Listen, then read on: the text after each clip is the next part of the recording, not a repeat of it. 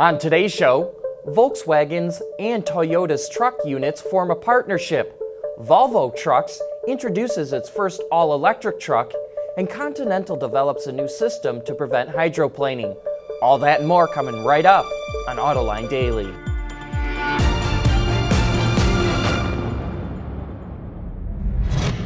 This is Autoline Daily, the show dedicated to enthusiasts of the automotive industry. Well, there's a lot of activity in the big truck market today. And first up, Volkswagen Truck and Bus and Toyota's truck unit Hino just formed a partnership to collaborate on logistics, as well as to develop new technology and powertrains. The two companies say this will help slash development costs and help expand their global footprints. Next up, Volvo Trucks just introduced its first all-electric truck called the FL Electric. It is designed to transport cargo in urban areas, or it can be used as a garbage truck.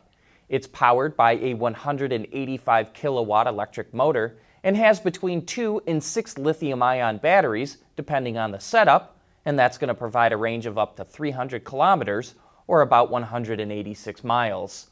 Sales of the FL Electric kick off in Europe next year.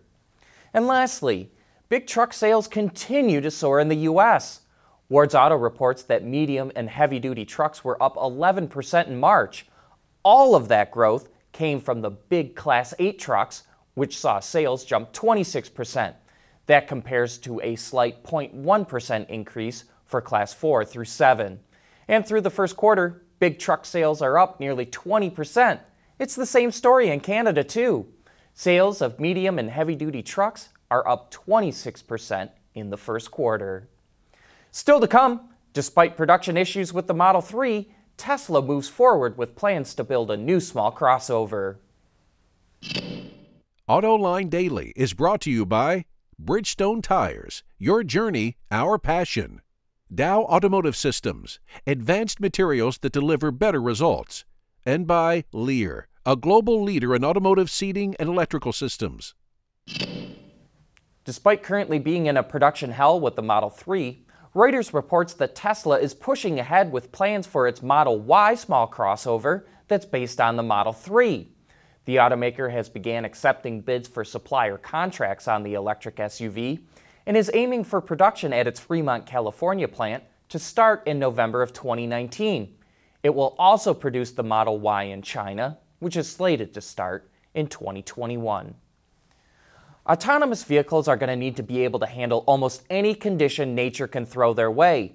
And now the supplier Continental is focusing on hydroplaning. The condition causes a specific splash and spray pattern to come off the tires, which surround view cameras may be able to detect as hydroplaning and send a warning to the driver. Also, Continental's tire-mounted sensors produce a characteristic signal when excessive water builds up in front of the tire.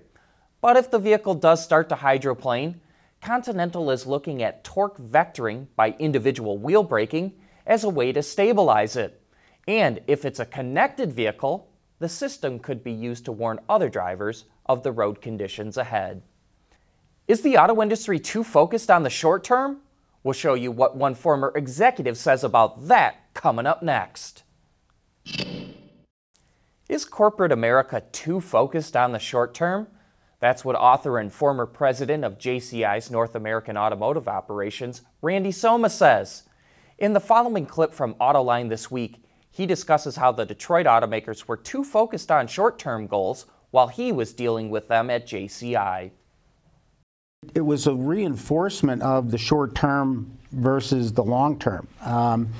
In the case of working with the automotive, GM, Ford, and Chrysler in particular, back in those days, is a lot of decisions were made 3 years in advance of the launch of a vehicle that were, the center of gravity was get it cheap.